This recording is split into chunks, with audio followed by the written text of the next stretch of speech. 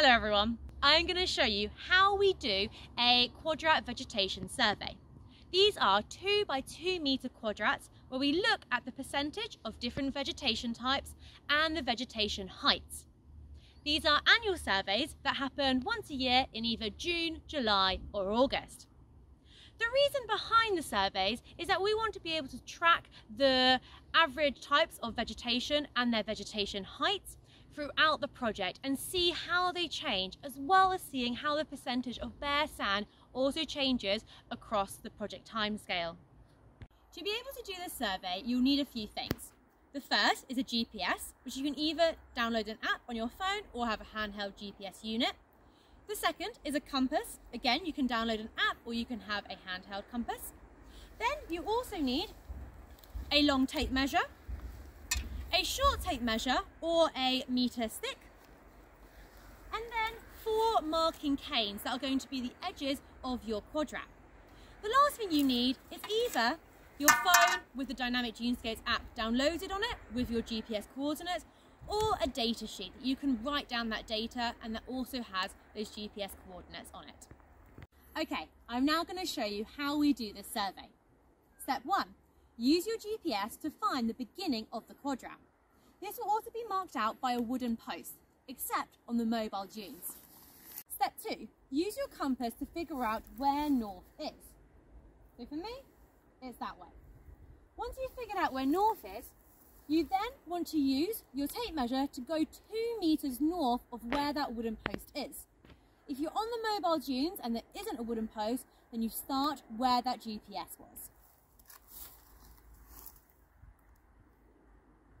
Once you've marked out where your first corner of the quadrat is going to be, you then again use your compass and go 2 meters north, put another marker cane in, then 2 meters east, mark a cane, then 2 meters south, mark a cane, and then 2 meters west to join up and form your 2 by 2 meter square quadrat.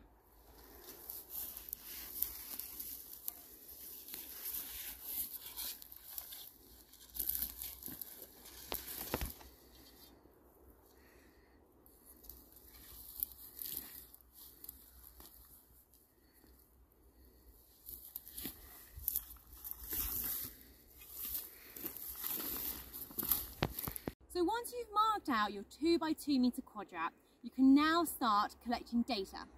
The first thing you want to collect data on is the percentage cover of the different vegetation types.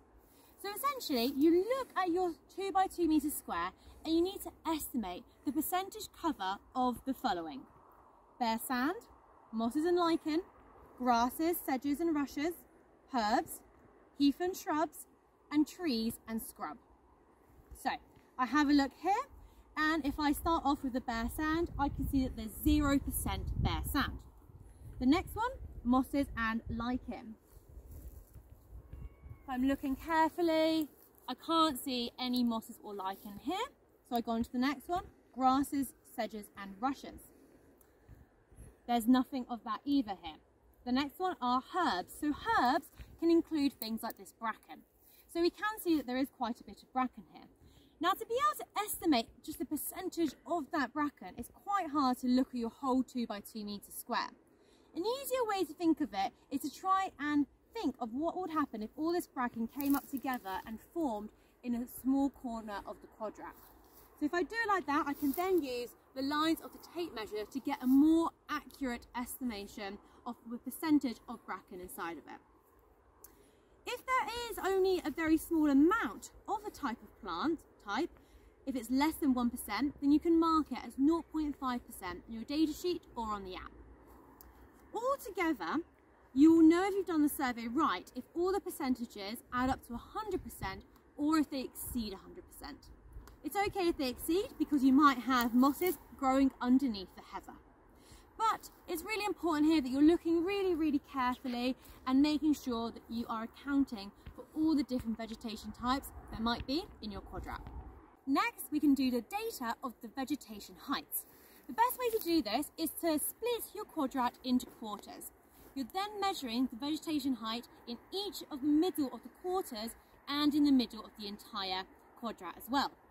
You want to be ignoring any really tall plants here and just getting the average plant height. So for example, I'll start off in the middle. I can put my meter ruler here, or you can use a tape measure, and you're just marking it off of the average of where that vegetation is landing. So for here, it's about 16 centimetres. And that's it. You've completed your vegetation quadrat survey. To submit the data, you can either write it down on your data sheet and give it to your activity leader, or email it to the Dynamic Genescapes email address, or you can just enter it directly into the app, click send, and away you go.